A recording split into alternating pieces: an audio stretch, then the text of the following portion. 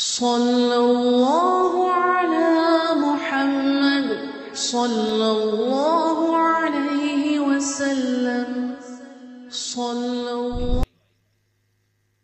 തലശ്ശേരിയിൽ നിന്നൊരു പെൺകുട്ടി ഓടിപ്പോയത്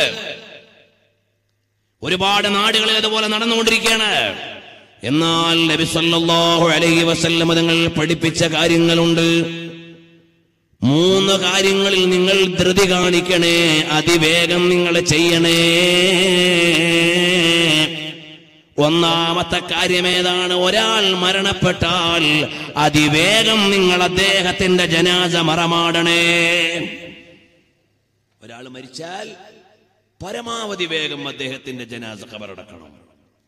ഇനി 10 മിനിറ്റും കൂടി വെച്ചാല് ഒരു 10 ആളും കൂടി നിസ്കരിക്കാനെത്തും എന്ന നിലക്ക് ചെറിയൊരു എക്സ്ക്യൂസ്. അതിവേഗം നിങ്ങൾ എന്ത് ചെയ്യണം? ഒരാൾ മരിച്ചാൽ അയാളുടെ ജനാസ വേഗം മറമാടണം. നബി സല്ലല്ലാഹു അലൈഹി വസല്ലം പഠിപ്പിച്ചു. ഏതോ ഒരു കുടുംബം അവരുടെ വാപ്പാനെ മാസങ്ങളോളം വെച്ചതിന് ഇസ്ലാമും പ്രവാചകരും പണ്ഡിതന്മാരും ഒന്നും ഉത്തരവാദികളല്ല. ഇസ്ലാമിന്റെ നിയമം അങ്ങനെയാ. ഞങ്ങളുടെ നാട്ടിൽ കഴിഞ്ഞിരുന്ന നിങ്ങൾക്ക് എല്ലാവർക്കും അറിയുന്ന വലിയ പണ്ഡിതനാണ് തഴവ ഉസ്താദ്. അള്ളാഹു അടുത്ത് ദറജ ഉയർത്തി കൊടുക്കട്ടെ. അവിടുന്ന് പ്രത്യേകം പറഞ്ഞിരുന്നു, എന്റെ ജനാസകൾ അധികം സമയം വെക്കരുത്. ഒരു 3-3.5 മണിക്കൂറിനുള്ളിൽ ജനാസ ഖബറടക്കി കഴിഞ്ഞിരുന്നു. ഖബറൊക്കെ ജീവിതകാലത്ത് തന്നെ റെഡിയാക്കി വെച്ചിരുന്ന അത്രയും വേഗം അവിടെ മറമാടി. ഇതുപോലെ പ്രിയമുള്ളവരെ, എത്രയും വേഗം നിങ്ങൾ ജനാസകൾ മറമാടണം. മകൻ വരാൻ വേണ്ടി ഉപ്പാന്റെയോ ഉമ്മാന്റെയോ ജനാസ ഐസിൽ വെക്കുന്നത് നല്ലതല്ല. ഒരു കൈയിൽ കനൽക്കട്ടയെടുത്ത് വെക്കുമ്പോൾ പൊള്ളുന്നത് പോലെ ഐസുകട്ടയെടുത്ത് വെച്ചാൽ പ്രയാസമുണ്ട്. മയ്യത്തിനും ആ വേദന അറിയുന്നുണ്ട്, പക്ഷേ പ്രതികരണമില്ലെന്നേ ഉള്ളൂ. അതുകൊണ്ടാണ് നിങ്ങൾ ജനാസ കുളിപ്പിക്കുന്ന സമയത്ത് തൊണ്ടും ചകിരിയും ഒന്നും ഇട്ട് ഉരയ്ക്കാൻ പാടില്ല. മാർദ്ദവമായ വസ്തുക്കൾ കൊണ്ടേ നിങ്ങളെ കൈകാര്യം ചെയ്യാവൂ. ജനാസ അറിയുന്നുണ്ട്, പ്രതികരണമില്ലെന്നേ ഉള്ളൂ. അതുകൊണ്ട് ജനാസകൾ ഐസിൽ വെക്കുന്നതും തീയിൽ വെക്കുന്നതും രണ്ടും ജനാസക്ക് ഫീൽ ചെയ്യുന്നതാണ്, റിയാക്ഷൻ ഇല്ലെന്നേ ഉള്ളൂ. വിശദീകരണങ്ങളിലേക്ക് ഇപ്പോൾ കടക്കുന്നില്ല. ഇനി ഒരു ജനാസ കേടുവരാതിരിക്കാനുള്ള അനിവാര്യ ഘട്ടത്തിലോ ഒരു നിയമപരമായ ആവശ്യത്തിനോ ഒക്കെ വെക്കേണ്ടി വന്നാൽ അത് അനിവാര്യമാണ്. കേവലം മകൻ ഇങ്ങ് ജിദ്ദയിൽ നിന്ന് ദുബായിൽ നിന്ന് വരട്ടെ എന്ന് വിചാരിച്ച് ഉപ്പാന്റെ ഉമ്മാന്റെ ജനാസ ഫ്രീസറിൽ വെക്കുന്നത് ഉത്തമമല്ല. അതിനേക്കാൾ നല്ലത് ഉമ്മാനെ നേരത്തെ തന്നെ, അല്ലെങ്കിൽ മരണപ്പെട്ടവരെ നേരത്തെ മറമാടലാണ്. ഇത് ഈ സമൂഹം ഒന്ന് തിരിച്ചറിയണമെന്ന് വിനയത്തോടെ ഓർമ്മപ്പെടുത്തുകയാണ്. ഹബീബായ തങ്ങൾ പഠിപ്പിച്ച പാഠമാണ്. ഒരാൾ മരിച്ചാൽ ജനാസ വേഗമെടുക്കണേ. ഇനി ഏതോ ഒരു ചങ്ങാതിമാര് ആരെയൊക്കെയോ കേട്ടിട്ട് എങ്ങനെയൊക്കെ ചെയ്തതിന് ഈ ഉമ്മത്ത് ഉത്തരവാദിയല്ല. അതിന്റെ ഇടയിലൂടെ ചൂഷണത്തിന് ശ്രമിക്കുന്നവരുടെ ദുഷ്ടലാക്കും. പ്രിയമുള്ളവരെ, ഏതോ അപകടകരമായ വിചാരത്തിന്റെ പ്രത്യുൽപ്പന്നമാണ്. ഇരിക്കട്ടെ.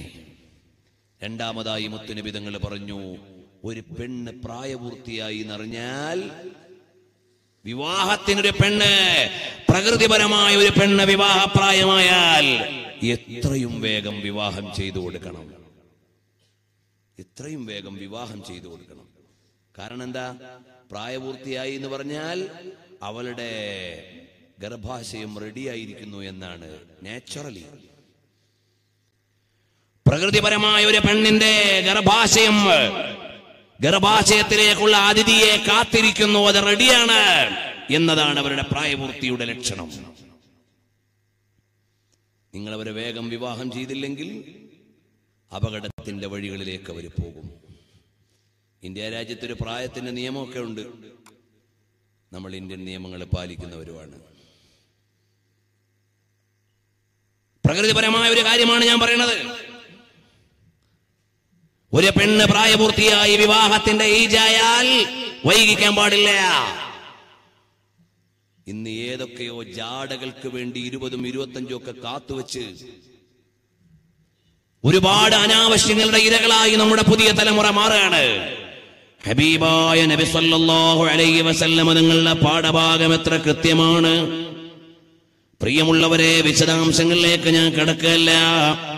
വേഗം നിങ്ങൾ ചെയ്യണമെന്ന് മുത്തുനബി തങ്ങൾ പറഞ്ഞ 3 കാര്യങ്ങളിൽ 2 എണ്ണമാണ്.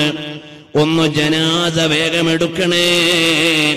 2, ഒരു പെൺകുട്ടി പ്രായപൂർത്തിയായാൽ, വിവാഹപ്രായമായാൽ വേഗം വിവാഹം ചെയ്യണേ. അത് സാമൂഹികമായ സദാചാരത്തിന്റെ ഭാഗമാണ്. അത് സാമൂഹികമായ സദാചാരത്തിന്റെ ഭാഗമാണ്.